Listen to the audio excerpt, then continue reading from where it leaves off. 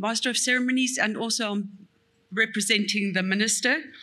I acknowledge him in his absence. Dr. Dlamini, Head of the CSR. And then the many diplomats, and I've realized that they haven't been listed by speeches, but I also want to acknowledge you, and I see the Chinese embassy representatives are here, and I am sitting there with the ambassador of Belarus and Poland, I think. I think he stepped out of the room. So greetings to diplomats, greetings to African diplomats as well. I think it is wonderful that we're coming together as an international science community in this way. Now, I'm head of the National Science and Technology Forum. We are a multi-stakeholder forum. We represent more than 120 organizations in South Africa. So it includes the research councils, the universities, state-owned enterprises, businesses, NGOs, and professional societies. It's a huge range. And in a way, we can say those are the players in the national system of innovation.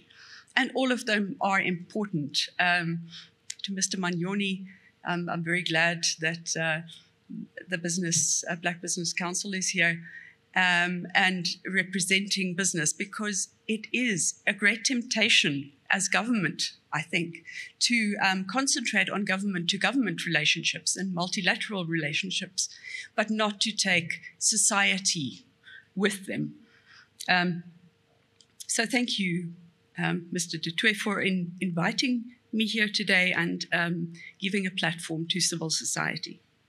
Now, I was thinking about civil society, and it is a tricky thing, because if you're in government, you have to be diplomatic. You have to be polite and make sure you don't say anything wrong.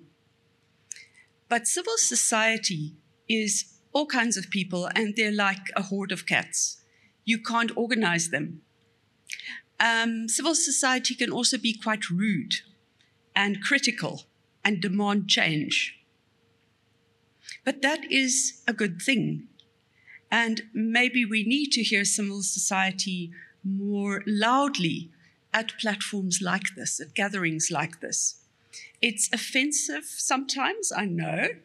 You know, when people demand you must institute renewable energy now, and they don't take into account that there are many, many workers in the coal industry and the coal-fired power industry. That's the kind of thing, but I think that we need that kind of dialogue as well. Many people have individual collaborations overseas. So you don't necessarily engage with the governments of other countries, but academics have collaborations with their counterparts in other countries all the time. There is a great deal of traffic in those kinds of communications. And that is civil society. Academics are also ordinary citizens, and they don't make the kind of decisions that governments make. But it's important that they are collaborating across borders. Now, we're in a very difficult time currently. There are great tensions internationally. It is difficult to decide how to respond to that. We have a very measured response by our government, and I fully support that. I think it's correct. But when you look at civil society, there's an outrage about what is happening in Ukraine. And so how do you negotiate that? How do you talk about collaborations, academic collaborations with Russia? And some people will be shouting, some people in civil society will be shouting, don't have anything to do with them. Government will say, we have diplomatic ties with Russia, we'll continue those.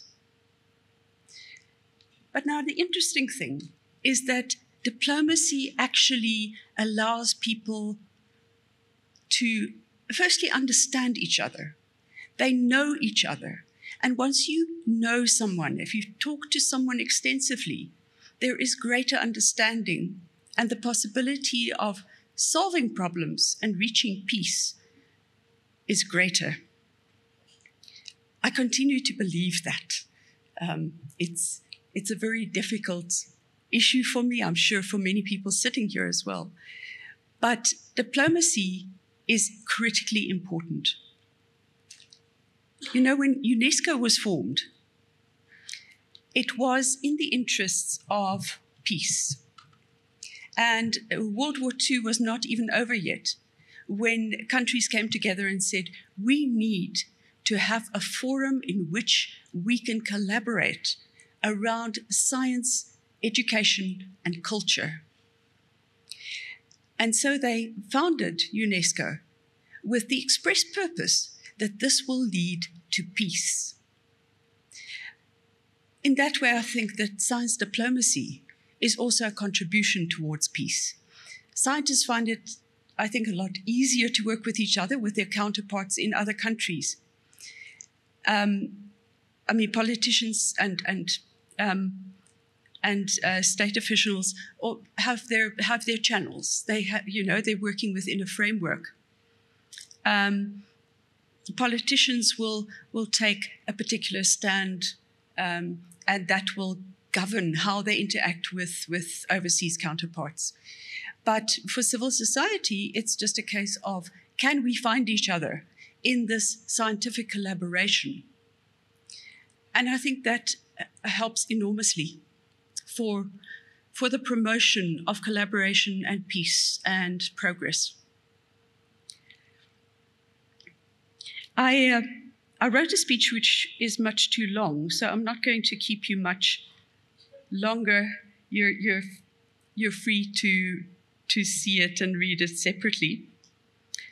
I like the quote that was given on the flyer as well as in the introduction of Albert Luthuli, that what we do should not threaten existence. And again, this is a very thorny issue. When we create weapons based on science, those are designed to extinguish existence. When we create our power networks and our power generation, those are threatening to wipe out our existence. There are all kinds of responsibilities that come with the practice of science and the development of technology. And I want to suggest that that is an individual question, that somehow you as a scientist have to work out how you negotiate that, how you form your partnerships, and what kind of limits and boundaries do you set up. Your science has to be open. That can't be helped.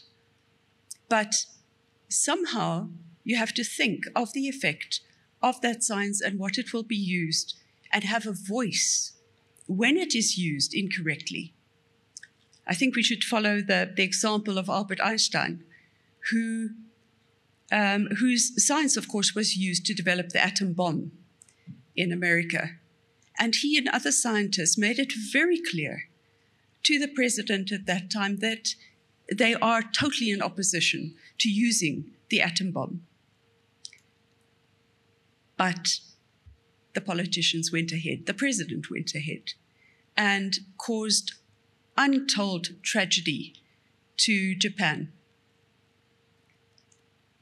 So we're at that kind of interface, I think, as scientists and people who are working around scientists like myself, of you support the science and you support the technological development, of course, but then people are human. People will use those as they see fit. Right, that's just a big question. I have no solutions to that. I just, in concluding, want to make the remark that there are things that science hasn't solved yet. And one of them is the kind of competitiveness for survival that people have among themselves. So if you have a huge dispute over resources, you go to war. It's not the best way of solving the problem, but somehow humanity has that frailty that time and again we will go to war over resources. Can science please solve that problem? The other thing is very closely related to that, is dealing with people who are different from yourself. We have a huge problem in South Africa with xenophobia. We have still lagging problems with racism. And there seems to be something, can I say human about it? Not ideal humans, but it seems to be another human frailty. In sociology, they look at those kinds of situations where there's discrimination and where you regard someone else as being so different from yourself that you cannot see yourself in that person. So, I don't know, this is the domain of social science, I know, but somehow it could speak into that dilemma of the scientists and the technological innovators who realize that their inventions and their discoveries are being used for ill. So that is it, Mr. Chairman. Thank you very much for the opportunity. Congratulations on this initiative, and best wishes from the NSDF with this Science Diplomacy Capital initiative.